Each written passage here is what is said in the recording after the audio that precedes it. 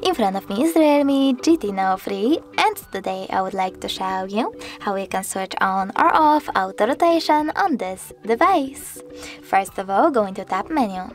Now look for auto rotate icon, and when you find it, just click on it.